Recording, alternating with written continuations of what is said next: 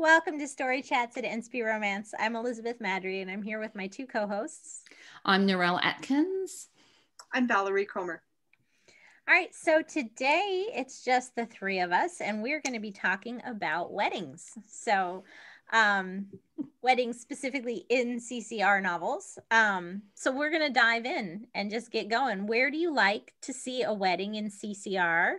Or we could back up a little bit and say, do you enjoy seeing weddings in CCR? And we'll go to Valerie first. Valerie, tell us your wedding thoughts. I think there's two main angles that we could look at it from. And one is, would be the question, should every CCR or should many CCRs end with the wedding of the couple of whose story it is? I'm seeing some head shaking. I'm seeing actually, quite a bit of panic there from Beth. And the other question is, what about other people's weddings within the story? Because you've got people, and in series you have previous people who might be getting married further on down the road. So I think there's two different angles to the question of weddings in romance novels. Okay. Narelle? Well, I have a third angle to add. So I think the question of whether or not a CCR should end in a wedding is very interesting. When I was writing for Heart Song Presents, it was pretty much expected that there'd be a wedding at the end of the book in the epilogue. So I got very used to, for the 6 books I wrote for Heart Song, to actually have a wedding at the end. But another angle is the way weddings are a trope in terms of the actual romance storyline. Mm-hmm. So you can have a wedding of previous characters in a series, you can have a wedding at the end or not have a wedding at the end, but then there's also the fun around the whole idea of wedding tropes. So that's the third angle that I'd like to add. Expand on wedding tropes. You've got the wedding planner, for example. I think Hallmark does this really well. There's a lot of Hallmark. You've got Runaway Brides, you've got Marriage of Convenience that often has a wedding. Like, a lot of the tropes will connect into a wedding somewhere as well. Okay. So I think that sort of comes, as far as I'm concerned, under the wedding umbrella. Okay. All right, that's cool. I hadn't thought about expanding it into like Marriage of Convenience or Runaway Bride, although Runaway Bride is a whole other thing for me because I don't understand why that's a trope.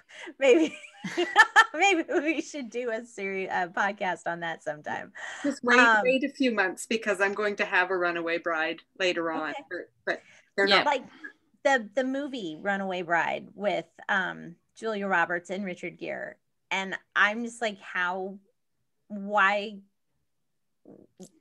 would anyone want a woman like this?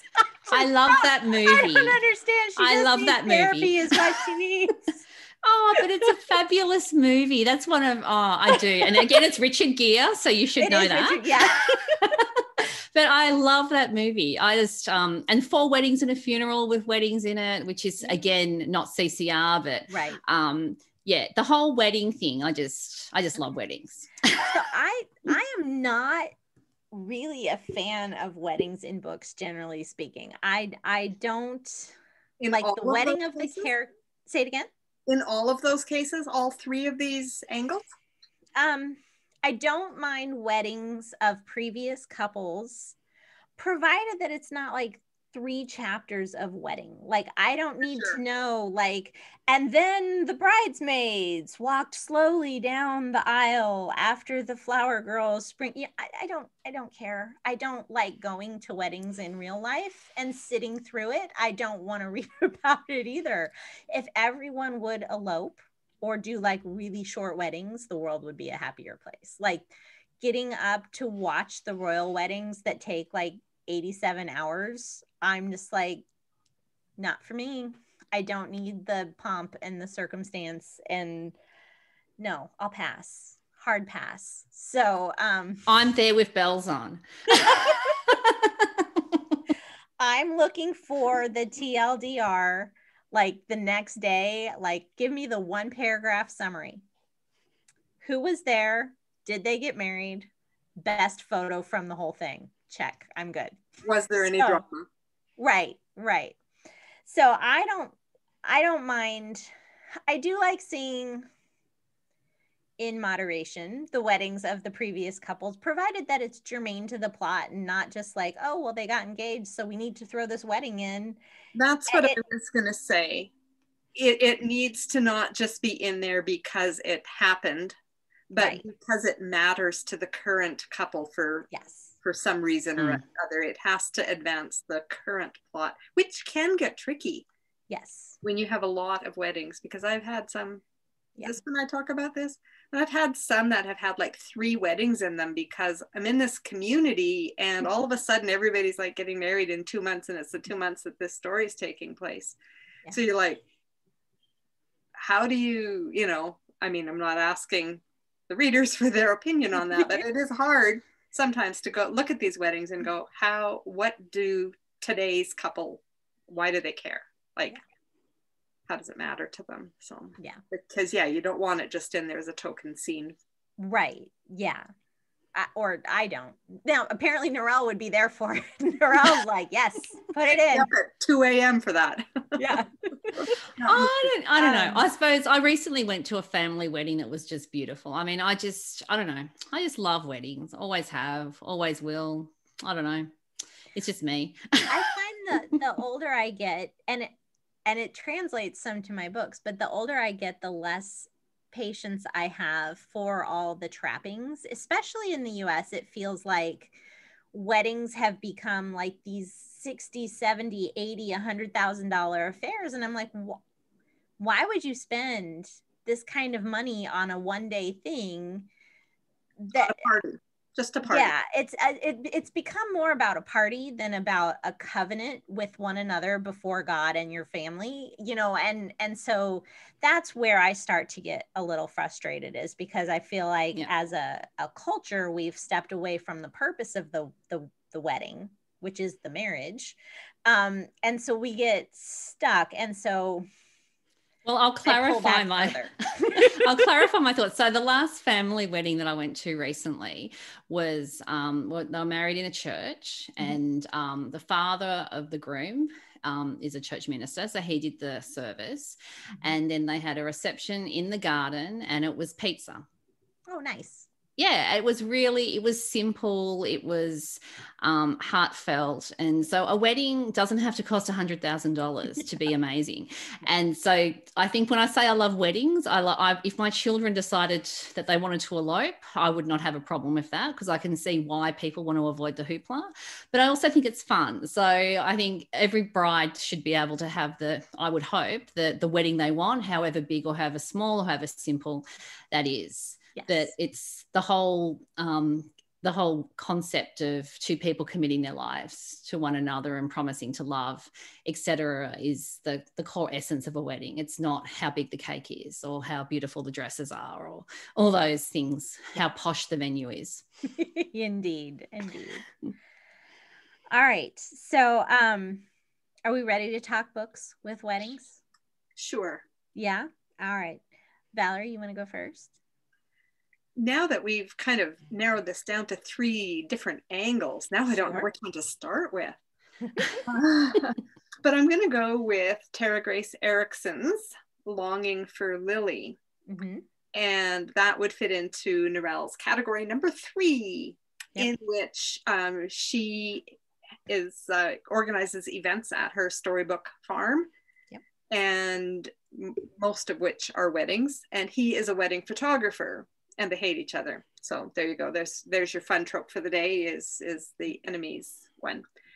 But so there's lots of weddings in this book, and she had a fun time. I think Tara did, as the author, making the weddings different from each other. They were fun. Like, they weren't all cookie cutter because Lily did the wedding, so this is Lily's brand. It was each couple's, and I thought that it was really sweet. And of course they're being forced together because he's the photographer that everybody wants and hers is the venue that everybody wants. So I had that one on my list. And I liked it because the focus is not really on, long drawn out descriptions of the weddings, right? It's a snapshot here where Josh and Lily are having an interaction or scrambling around because, you know, the cake fell over, or, you know, and so it's, the wedding is part of the setting as opposed to necessarily being like the plot. And I don't mind that. Like, I have a wedding planner book. I like the idea of the wedding planner aspect of it. Yeah, it's a good one. It's fun. Narelle, what about you?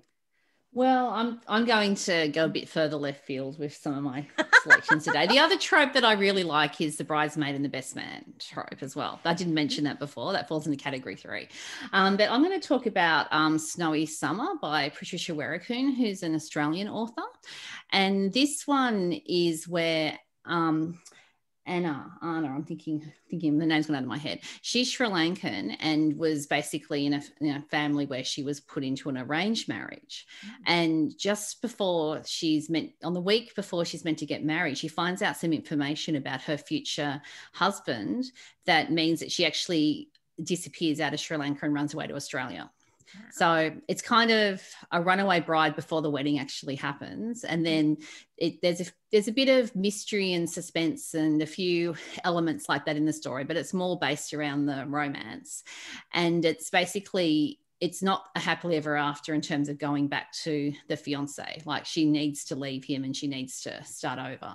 So that's a fun story. It's set in Jindabyne down in the Snowy Mountains, which is a beautiful part of Australia. And I really enjoyed that. And Patricia's also a sexologist. So she has a different angle in terms of how she's writing CCR as well. So if you're interested in more edgy, possibly a bit more descriptive's the wrong word, but maybe more analytical in terms of the relationship side, then you'd be interested in reading Patricia and Snowy Summer. So it's a different take on the wedding because the wedding doesn't actually happen.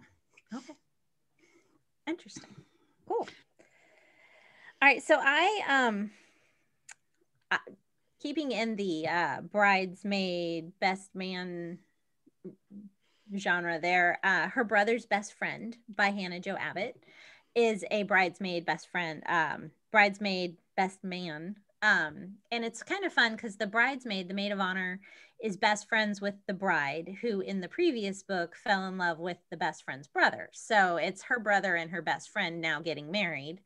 And so the groomsman, the best man, is the brother's best friend. So you've got, you know, that same brother's best friend trope going on at the same time as bridesmaid, groomsman. And it's kind of fun. And again, the focus is less, like, the wedding is a big part of the plot because of all the duties of the attendants that they have to be part of. But it's not like overwhelmingly pages and pages of wedding. It's the prequel aspect of it, you know, leading up to planning a joint. They get roped into planning a joint wedding shower, and the guy is like, wait, why do I have to be here for this? So that sort of thing. It's fun. And I actually really enjoyed that one a lot. All right, Valerie, you got another one? Sure. I'm going to toss it back at you, Elizabeth. In Hope for Freedom. So we actually have 2 weddings in Hope for Freedom, right? Starts with the heroine's sister's wedding, Sky. And then it's also a marriage of convenience story, in which case there is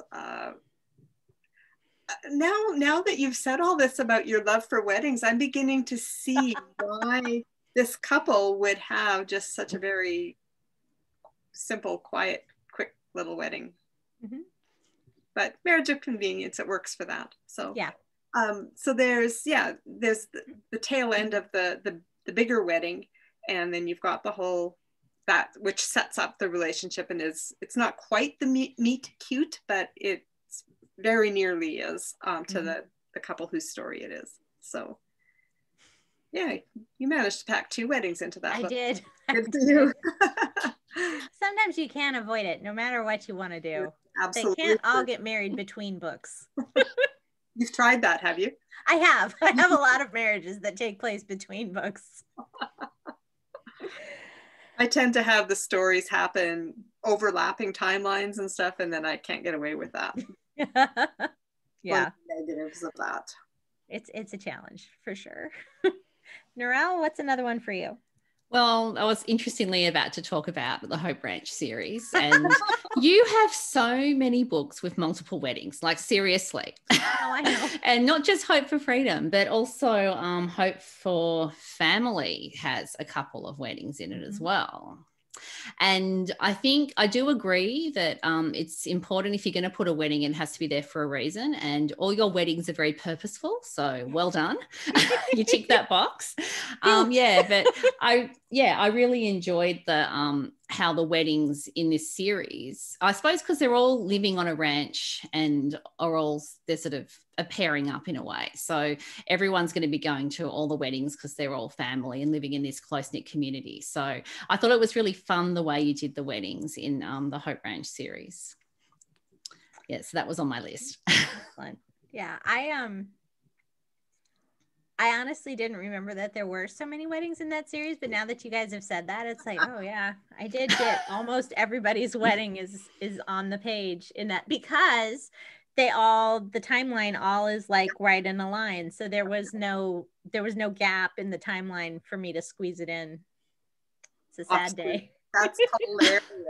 But they're all very simple weddings. They're I will say that they're kind of. They're not the $80,000 weddings, but they're not all just the Justice of the Peace wedding either. No, that's true. And I mean, I'm a fan of a church wedding. I am. It's just more the simple. Honestly, I think a church wedding is perfect if you can make that work with your timeline and stuff. But because weddings are about your covenant with each other before God, you don't want to leave that out. But yeah, I think we're also, I don't know what it's like where you are, but I live in the country that will lock down very, very quickly with no notice. So we currently in Victoria have a lockdown at the moment for 7 days. And so that means that weddings basically get cancelled. You can't get married for 7 days. If you're in Victoria, you've got to change all your plans. The family wedding I went to in Sydney, we didn't know whether that would happen because something could go wrong and someone's in the wrong place at the wrong time. Yeah. So the limit was, I think they had 100 people at the wedding, limited to that, because the way they were doing lockdowns, you either had 100 or 20. So it was like, well, we'll keep it simple, hopefully have 100 people. But if it drops back to, if there's a lockdown, then we can just postpone and do it later, because we haven't invested in this big hotel extravaganza. It was very simple. So maybe in Australia, I think we really are moving to a world where weddings are not this big fancy deal anymore. A lot of people are opting for a very simple wedding because that's just what makes sense in the world we're living in. So it'll be interesting to see if that trend of that minimalistic wedding trend continues, or whether we go over the top back into big fancy weddings when we finally pass this COVID thing. Yeah. And definitely for the last year and a half, if there were weddings, they were probably at the Justice of the Peace or very, very small, for sure. What we had planned. Yeah.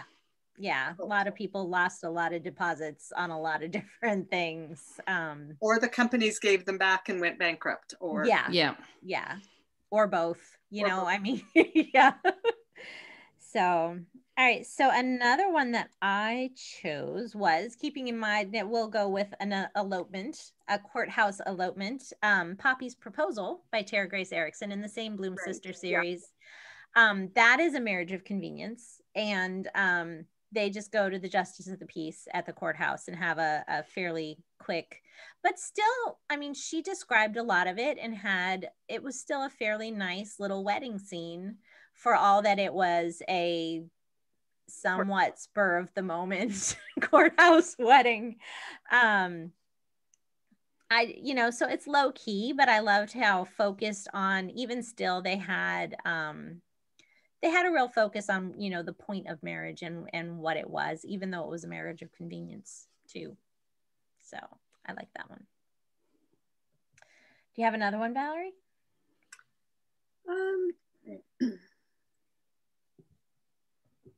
Kind of. Yes, sure. Narelle's The Bridesmaid's Hero is a different angle again, in that it's the heroine is at her, or headed to her sister's wedding, and her sister is very wants everything exactly just so, and they're running late and blah blah blah blah blah, and it's the chauffeur that she falls for, right? The guy who's driving their car to get them there on time.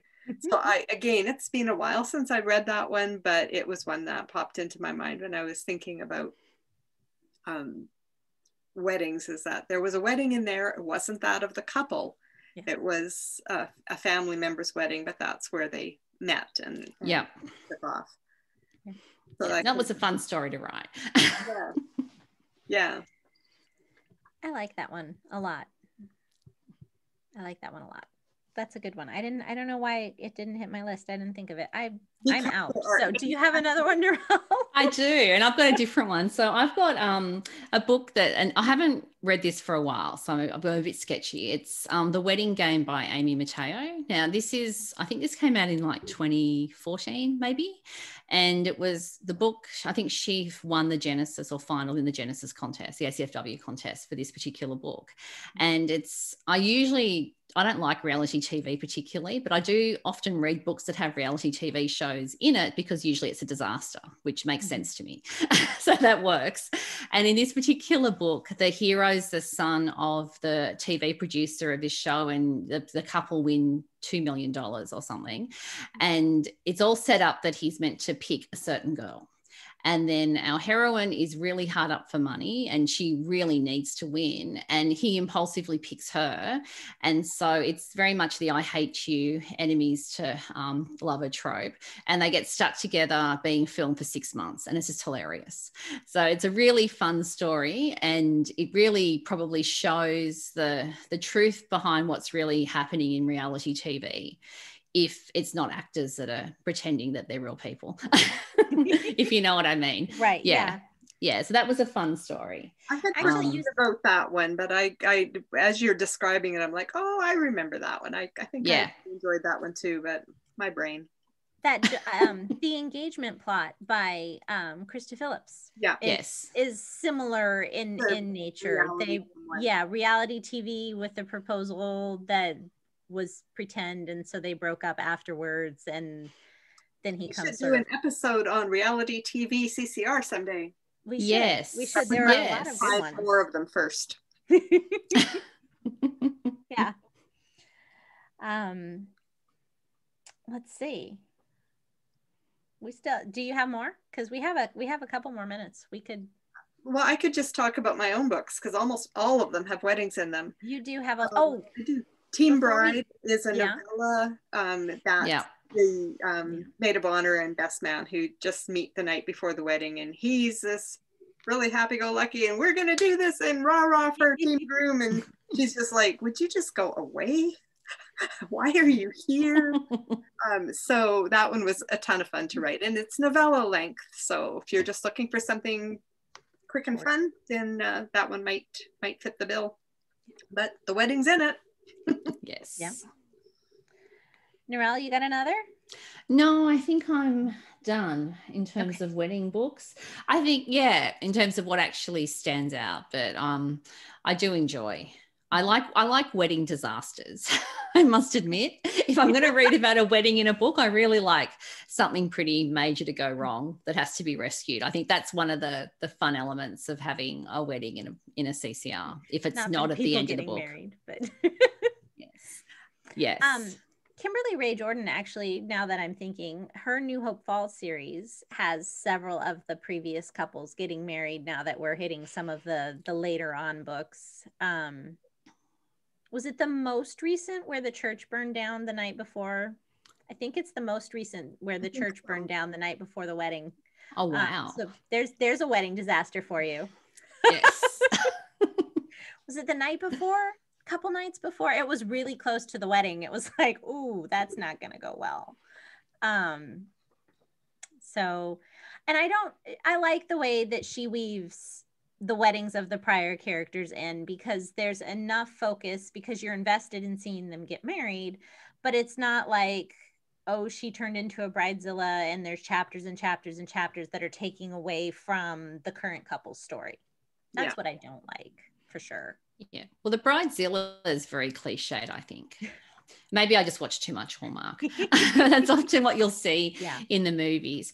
But I must admit, though, in terms of certain books, I will get frustrated if I see a wedding in the epilogue that just doesn't fit the story. And I don't know quite how to explain why it doesn't fit the story. If it feels too soon or too rushed or too perfect, can't quite pin down what it is, but occasionally I will be dissatisfied and think, why did this have to be included? It just doesn't, it's too much of a leap into the future, or it just doesn't fit, or I don't know. I can't quite explain it, but sometimes I think you're better off not to have a wedding with certain stories. Yeah. They definitely don't all need one. Yeah. I think it's fine to have one, but there's no prescription that must be followed. They need a happily ever after to fit into the romance category, but that can be literally a kiss and a promise. Yeah, I agree. Cool. All right, final wedding thoughts. That was my final wedding thought. It's a good final wedding thought. Should we just leave it there? Absolutely. Okay, we'll leave it there with a kiss and a promise. I think that's a good place to end. Thank you guys all for joining us at Story Chats. You can find information on the podcast at inspyromance.com/storychats. If you're watching on YouTube, or even if you're listening, you can find our Facebook page. You can go over to YouTube, leave us a comment and tell us what you think about weddings in CCR, what your favorites are. Did we miss one that you feel like we really should have hit? Let us know that. And while you're at YouTube, don't forget to subscribe and hit the notification bell so you never miss an episode. And we will see you next week. In the meantime, don't forget to fall in love with a good book. Bye, everybody. Bye. Goodbye.